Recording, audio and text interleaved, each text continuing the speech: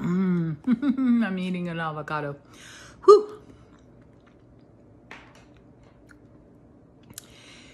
It is still warm, and that's okay. I spent the whole day in my office doing things that were really important to me.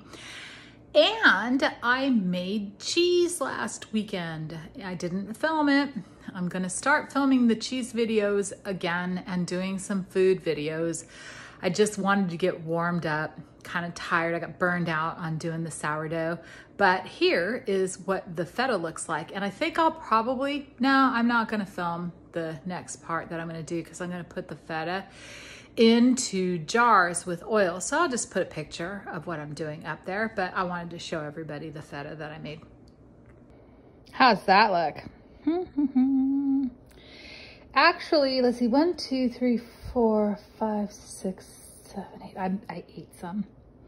I can tell, you know, because I actually made, no, there's gotta be some more somewhere else because there's another container with feta in it someplace, probably sitting on the counter. Who knows? I've got other cheeses that I'm getting ready to cut too. I've got a pepper.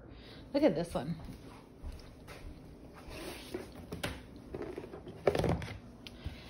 That is a cheddar that has got peppercorns in it. I'm not sure how that's gonna be, but I am gonna cut it. Boy, it sure is a stinky cheese, that's for sure. I'm gonna cut that and see how that tastes. Or I might just throw it away, who knows at this point. But anyways, this is what I've been working on over here. And the fetas look fabulous. And then I definitely have to get in here and check out what's going on in my cheese cave. That is a Gouda that got overdone. That right there is a Parmesan. That one looks good inside there. That's actually a Monterey Jack. This is a Manchego, and up at the top is a cheddar of some sorts, I'm pretty sure. I don't know, sometimes. And then there's some back there in the back, I could see them. I don't know what they are, but they're in the back in Ziploc bags. So, woohoo! Cheese galore. You can see it's set at 53 degrees. That's as cold as it can get. I also been using my dehydrator. Really happy about that, actually. I'm more happy about the dehydrator at the moment. Look, I've been doing spices, and I'm getting ready to do something with that. Those are seeds I salvaged. But look at that.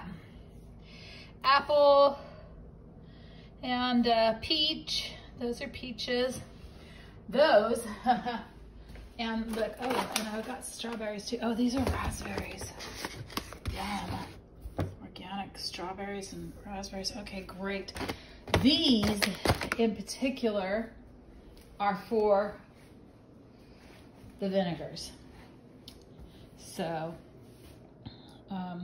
but what I've got to do today, this is Rebel. Look how patient she's sitting there waiting.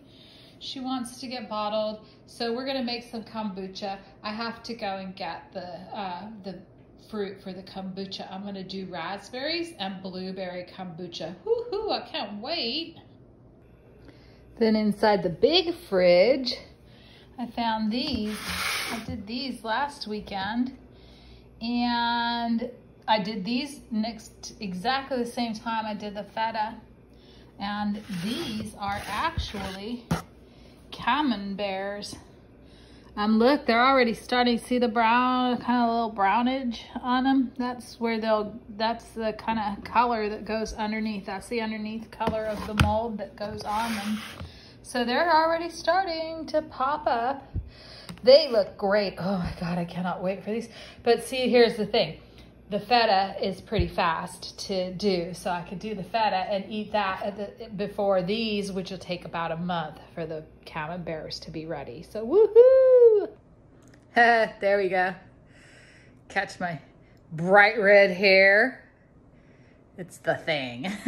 Anyways, this is Heather with Texas Micro Farms, and we are getting ready to rock and roll the kitchen. So y'all keep staying tuned, and we're gonna get some good eats on. Love ya. Bye-bye.